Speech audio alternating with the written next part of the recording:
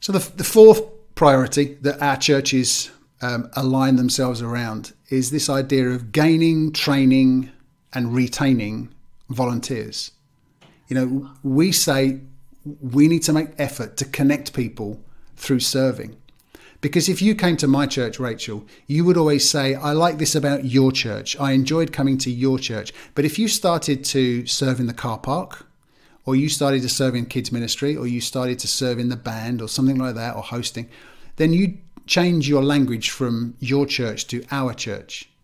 You'd weigh in and with your gifts, and it would mean that you would then buy in with your allegiance and your money and your time, and you get your feet lined up behind the mission. So we connect people through serving. So we have to find a way to gain new volunteers. And the best thing honestly, this drives me mad in church life. Oftentimes, when I was a leader in the Forge Community Church, people would come up to me and say, we need some volunteers. Can you announce it from the stage? And I would say to them, do you know what?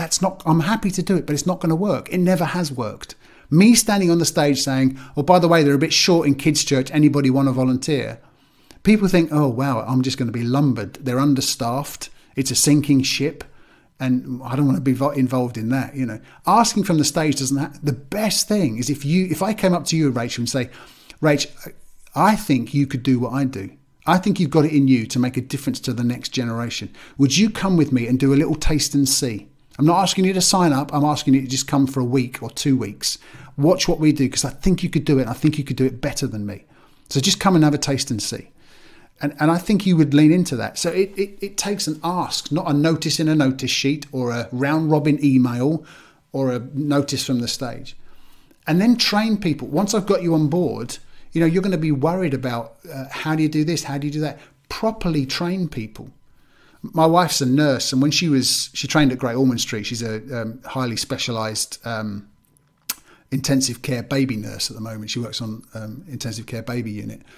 And when she was a younger nurse, she was often called to midwifery services because a baby was born and it wasn't breathing, and it would be panic stations. So she hated those calls. Now those calls are her favourite calls. When the buzzer goes off, she puts on her full PPE now. She runs down the corridor. She pushes all the doctors, the junior doctors, everyone out of the way. They all look for Debbie. And she comes around and she knows how to make a baby who isn't breathing start breathing again. She loves it. And when you say to her, so what was the difference? What took you from being a panicked nurse to being a nurse who loves it? And she would say one word: training. I went on a course. They taught me how to do it. So I think we need to gain volunteers by asking them to come and have a taste and see, not sign up for life. We need to train them to do the job we're asking them to do. And then we need to retain them. And that might mean annually saying, do you feel under-challenged or over-challenged with this, or about right? Do you want to carry on? Do you not want to carry on? And in between those times, I think we need to value them, to thank them regularly, to thank them publicly, to thank them personally. Again, I was preaching in a church quite a few years back, because my youngest was, a baby in creche. And I took him down to creche before I was speaking and left him with the people down there. It was lovely, really nice, lovely lady down there. And then at the end of the service, I came to pick him up again. And I held the woman's hand and I just said, listen, thank you. Thank you for what you've done for my son. He's obviously loved it and enjoyed it. But more than that, thank you for what you're doing in the life of the church, because the adults wouldn't be able to do what they do if you didn't feed into the kids like this. And she started to cry. And I said, everything okay? She said, oh, no. She said, I've been doing this for 9 years and no one has ever said thank you to me.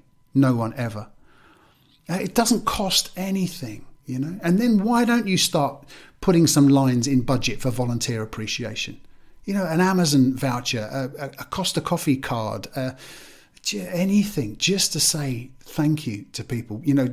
Even on Zoom right now, why don't you, for all your kids' volunteers or any volunteer, buy them a £15 Just Eats voucher and say, we're going to eat Chinese together tomorrow night. And here's a voucher. You buy it, you get it delivered, I'll get it delivered, we'll eat food together and we'll talk. They'll feel so valued because of that. So gain, train and retain your volunteers so that people start connecting to your church through using their gifts to serve. So the whole model, if you like, right from an engaging environment to an irresistible environment, to an engaging presentation, to prioritising your kids and youth, to gaining, training and retaining your volunteers, the whole model is aimed at, funneled down towards this final one.